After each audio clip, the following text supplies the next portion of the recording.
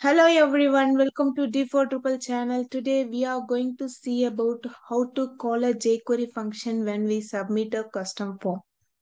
So this action will be going to happen by the Ajax. So this is the form which I already created. So next what I'm going to do, I'm going to my Ajax, the custom form, and I'm going to make this form as a Ajax submit. So for that in the submit, what you have to do, you have to add Ajax stands to the function name callback and the function that I'm going to say set Ajax submit. So this is the function which I'm going to call,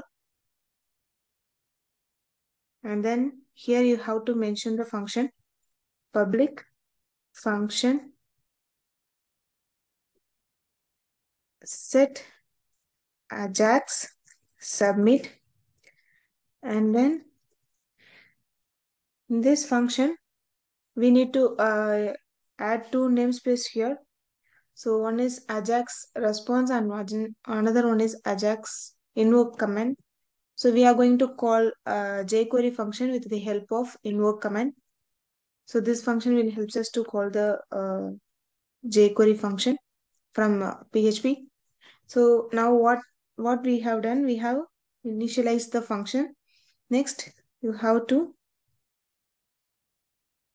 create a response, which is Ajax response, new Ajax response, and then dollar response stands to add command of the invoke command argument, invoke command open here HTML, the tag or any class whatever you want you can mention here. And then next one is you have to mention the function, that jQuery function which you are going to call, that is I'm going to check mention that as data check. And next we need to return the response, so return it. Once you return, we need to include a JS library. So this is the JS library I'm going to include in the form.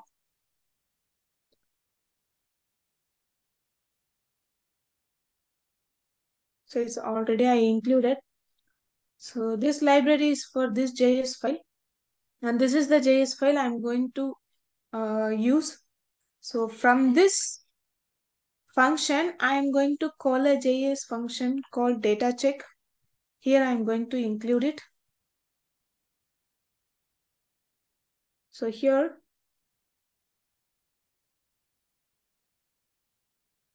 I'm going to define a function data check equal to function.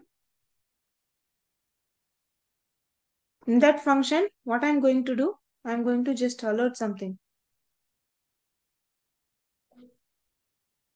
and then saved it. So here what we have done is that in the submit we have added a Ajax API. From that Ajax API function we defined Ajax response. From that Ajax response we are adding a invoke command. Invoke command will call to the jQuery function. This function I have defined in this file, and just I'm printing working in this. Okay, so whenever you do any JS action, you have to make sure that you have included that JS library in the form or whatever the controller or whatever the page. Okay, so here I included, this is the library file where I included this JS file, and I included this library in the custom form. Okay, so now all done.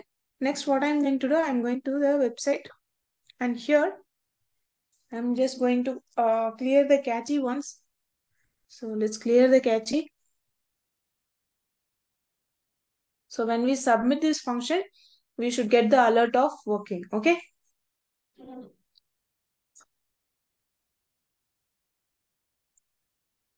And I'm going to submit this function now.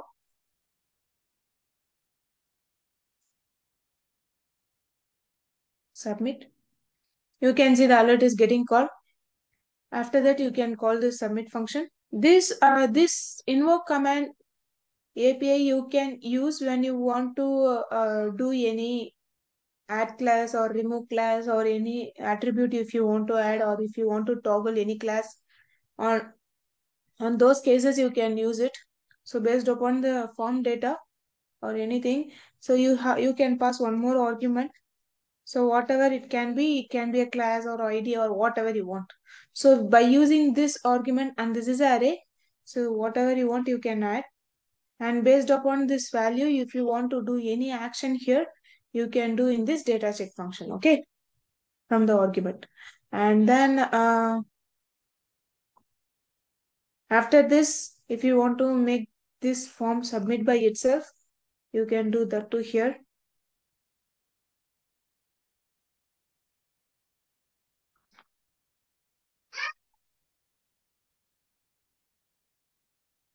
This is the form. So I'm going to submit this form. You can do the submit if you want. Okay.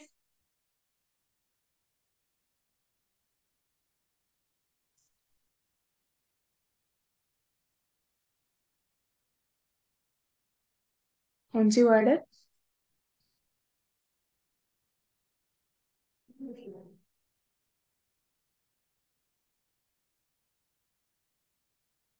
give the value.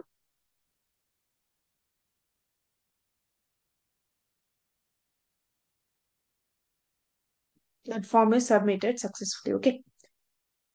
So that's it about today's video. If you like the video, please share, like, and subscribe to my channel. Thank you. Bye.